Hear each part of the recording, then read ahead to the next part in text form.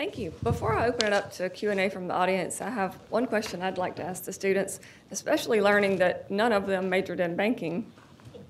How has participating in the community bank case study competition impacted your views on banks and the financial services sector more generally? You want to just go down the line?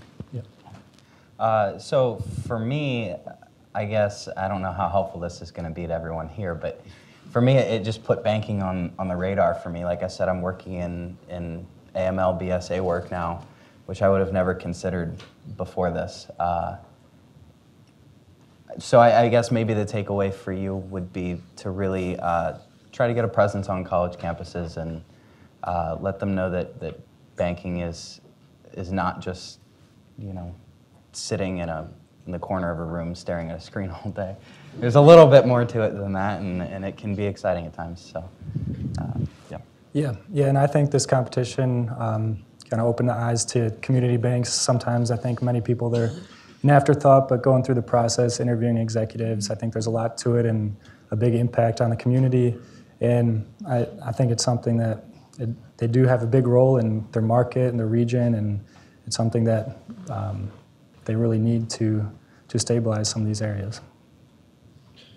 For me, I grew up hearing that middle America and middle class people are the backbone of the economy, and while I think that's true, this really breathed life into the idea that community banks and businesses that have a strong presence in local communities can really make a difference in the lives of citizens and the lives of the people in their area. And I don't think that would have quite had the same life to me without this experience. Being from like a media production background, coming into your guys' world of banking, it's definitely humanized it for me. Speaking to the great people over at People's Bank, made me realize that it's not just looking at a screen. It's talking to real people who make really good decisions based off of their communities and the economy, and finding ways to give back to the community as well is something that I never would have thought a bank would have done from my perspective, from my world. But yeah, from this competition, it's definitely taught me a lot. Okay, I'd like to open it up for questions from the audience. We have a few minutes for that. You could ask the students, faculty advisor Dr. B, or Mr. Solariski. Mike Stevens. So, Chuck, appreciate you opening up your bank and participating in this process. I wonder if you could talk some about the impact that participating in this has had on your institution. Well, I think that anytime you can get curious people asking questions and making you think about things in ways that you haven't thought about it before, it's a win. We have an interest, they mentioned winning a local case competition that we run. We have 16 schools that we work with, and we're trying to buy talent. Our interest in the case study, the one that we run and this one, is to get one of these folks to work with us, and I've been unsuccessful with 4 sales, so but I'm not done, so we'll see. But I mean, if you get introduction to smart people, and we've been very, very successful at bringing people from Cleveland, Columbus, Cincinnati, places that you might think are more typical, where young people would like to work, into a town like Marietta, Ohio, and it's helped our company grow. Other questions? Yes, Jan? Good afternoon, Jan Owen from California. So you guys didn't know anything or want to be any bankers. What about bank regulators? Number 1 and number 2, can I see resumes to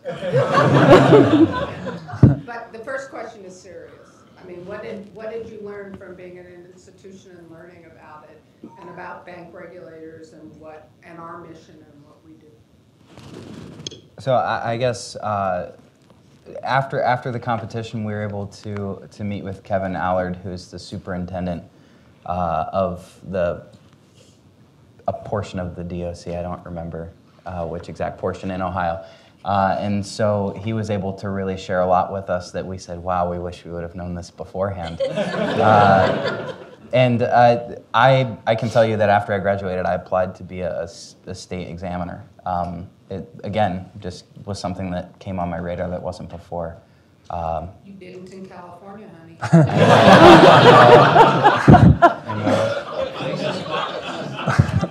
Note taken. Note taken.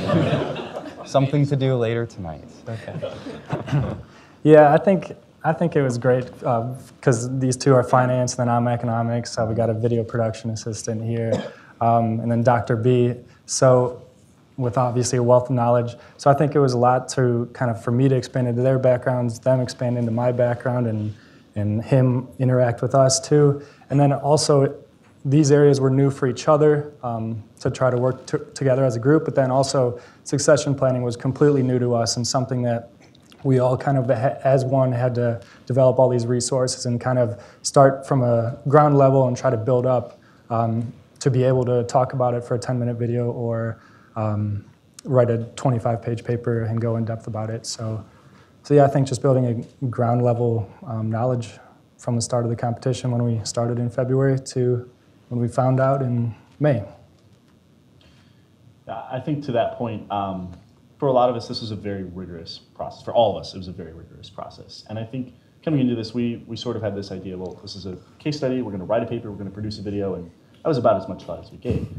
Then as we continued into the process, and Dr. B really pushed us to be the best version of ourselves in all of this, it really challenged us to grow as individuals, to grow as professionals, and to really improve on what we were learning. And obviously not coming from a banking background, it was a little more strenuous than we had expected. So, I guess from my perspective, learning and doing this bank study with these fine people, it's definitely opened my view for my portion of my studies and how I can think of media production in more of a business sense and how I can relate my business towards how we started conducting the case study. And just being able to do like succession planning, things like that that I would have never put some thought into beforehand. It's really definitely helped with my business as well. I have 30 seconds. Let me just stop there with the questions so I can maintain our time schedule and let you know the students will be at the reception tonight. They'll be there and look forward to all of your questions for one-on-one time. You can ask them in groups. They'll be there tonight. I think they'll be here tomorrow as well, so you can do that with them. I did want to mention the 2018 Community Bank Case Study Competition is already underway. This year, students will study how community banks are engaging with financial technology, more specifically, how institutions are utilizing technology to meet customers' needs and streamline internal processes. So statements of interest are due for academic advisors by November 20th. Full student teams and partners need to be announced by February 5th. And we look forward to another successful year of this. So if you're interested in more information, you can go to CSBS's website, csbs.org/bank case study. And let's hear it again for the University of Akron.